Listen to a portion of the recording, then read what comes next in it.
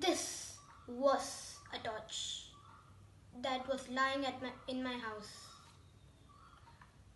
It had no use and it was broken. So, I found out with my parents' permission what was the real torch. Today, I'm going to be explaining what is a torch, how it works, and what are its components. Basically, a torch is just an object which emits light when you turn on a switch. It comes handy when you have to walk around in the darkness. There are many components in a torch.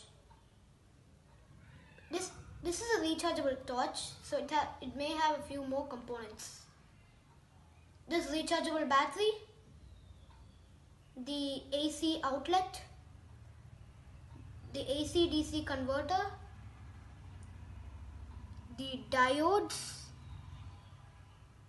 the resistors, this red LED light emitting diode, and capacitor, plus this switch.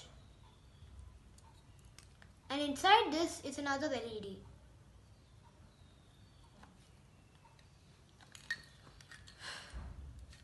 So those are its components. But how does a torch work? This is how a torch works. How a rechargeable torch works. All torches don't work like this. So here's how it works.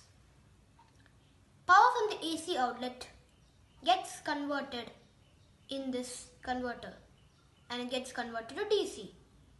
Then it gets stored inside this rechargeable battery.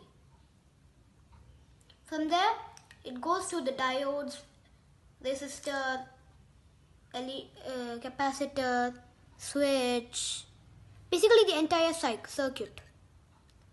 And from capacitor, this thing, it goes into the LED inside. And then this glows. But remember, this only happens when the switch is on. When it's off, it doesn't work. So basically, that's it. But I'm going to show you one more thing. I want to show you how it glows. Since the battery is dead, I'm using an external power source.